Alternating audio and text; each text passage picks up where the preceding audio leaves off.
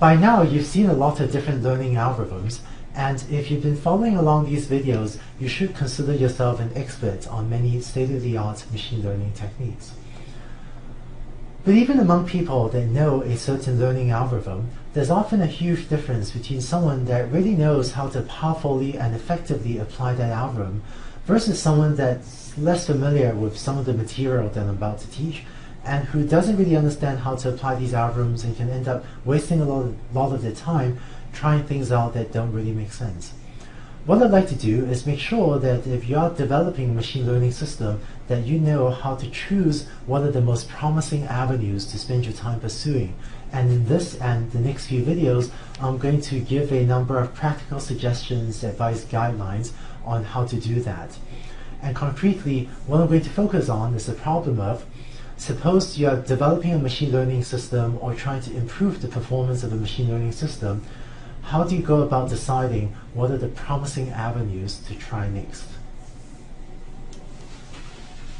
To explain this, let's continue using our example of learning to predict housing prices. And let's say you've implemented regularized linear regression, thus minimizing that cost function j. But suppose that after you take your learned parameters, if you test your hypothesis on a new set of houses, suppose you find that it's making huge errors in its prediction of the housing prices. The question is, what should you then try next in order to improve the learning algorithm? There are many things that one can think of that could improve the performance of your learning algorithm. One thing that you could try is to get more training examples, and concretely you can imagine maybe setting up phone surveys, going door to door to try to get more data on how much different houses sold for.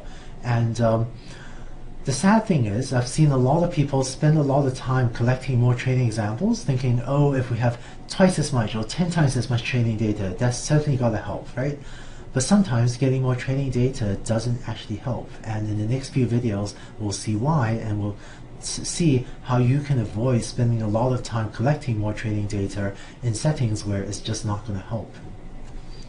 Other things you might try are to, well, maybe try a smaller set of features. So if you have some set of features, x1, x2, x3, and so on, maybe a large number of features, maybe you want to spend time carefully selecting some small subset of them to prevent overfitting. Or maybe you need to get additional features. Maybe the current set of features aren't informative enough, and we want to collect more data in the sense of getting more features. And once again, this is a sort of project that can scale up to be huge projects. You can imagine, again, phone surveys to find out more about houses, or extra land surveys to find out more about the pieces of land, and so on. So a huge project. And once again, it would be nice to know in advance if this is going to help before we spend a lot of time doing something like this.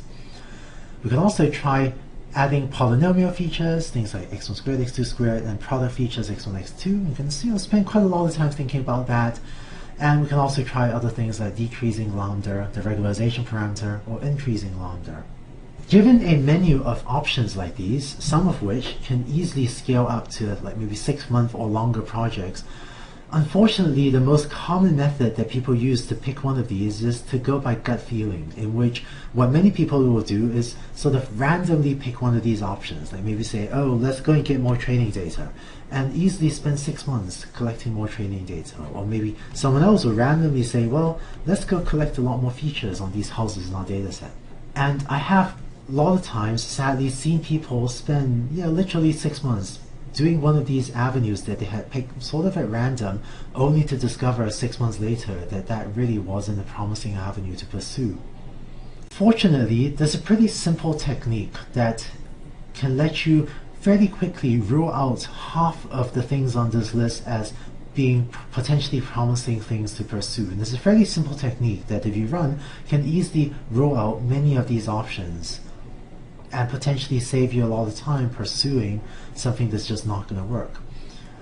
In the next 2 videos after this, I'm going to first talk about how to evaluate learning algorithms, and in the next few videos after that, I'm going to talk about these techniques, which are called machine learning diagnostics. And what a diagnostic is a test they can run to get insight into what is and what isn't working with an algorithm, and which will often give you insight as to what are promising things to try to improve a learning algorithm's performance.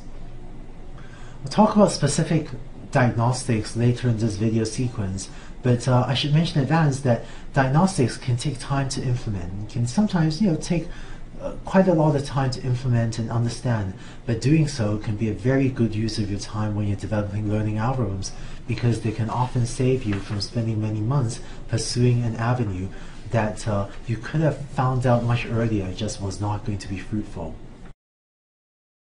So in the next few videos, I'm going to first talk about how to evaluate your learning algorithms, and after that I'm going to talk about some of these diagnostics which will hopefully let you much more effectively select what are useful things to try next in order if your goal is to improve the performance of your machine learning system.